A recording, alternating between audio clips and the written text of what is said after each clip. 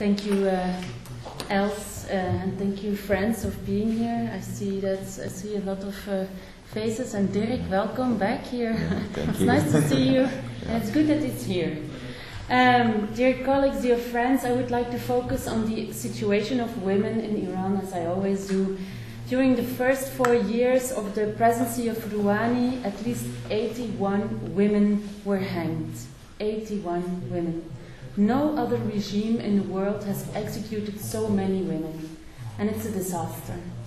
I should point out that Iranian women have fought for their rights for many years and are in a different class than some of their neighbors. The Iranian constitution defines the duty of a woman as to give birth to children and raise them.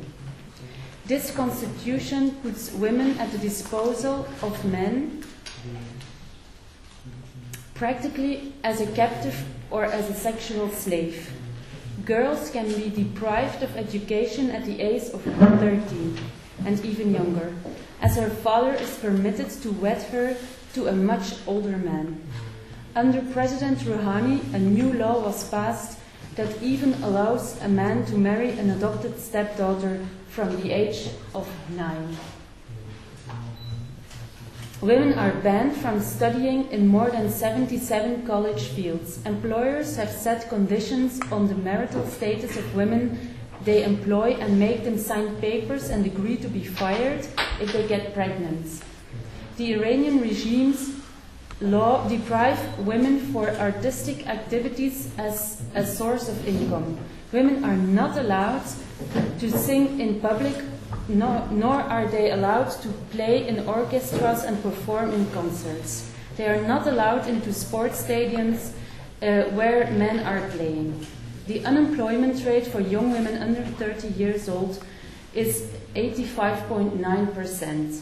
Many women get university degrees, and most of them cannot find jobs and become unemployed. And another very, very difficult situation is the prostitution that has increased in Iran. Some women have to sell their body to provide for only one meal. According to some government sources, between 5,000 and 15,000 women in the capital, Tehran, sleep on the streets.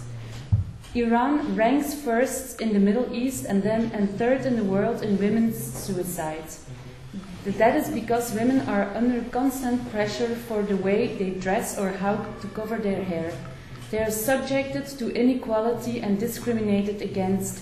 They are humiliated in various forms, and they are deprived of jobs opportunities.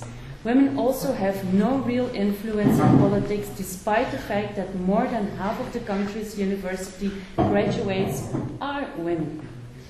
There is no female minister in the cabinet of Rouhani. There is no female minister.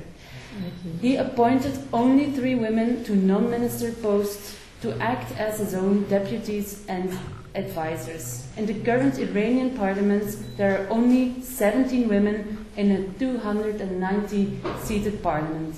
Women's participation in the parliament is thus only 5.8%, and we have to put question marks on top of that.